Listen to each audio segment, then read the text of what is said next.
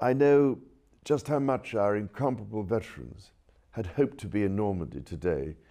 to see their memorial for themselves. Despite having to watch via satellite link, this in no way obscures the enormous regard and admiration in which we hold our veterans, or diminishes our debt of gratitude to the more than 22,000 men and women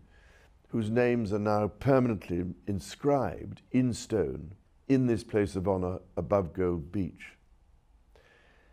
As I said when I first became aware of the plans for this long overdue British memorial, it has for many years been a concern to me that the memory of these remarkable individuals should be preserved for future generations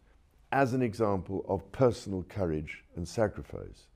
for the benefit of the wider national and indeed international community. I can only hope that this serves to commemorate all those whose lives were lost during the events of June 1944 and between D-Day and the liberation of Paris at the end of August 1944. May God bless our veterans, the families, and all those who paid the ultimate sacrifice as a result of the operations around D-Day and during the Battle of Normandy.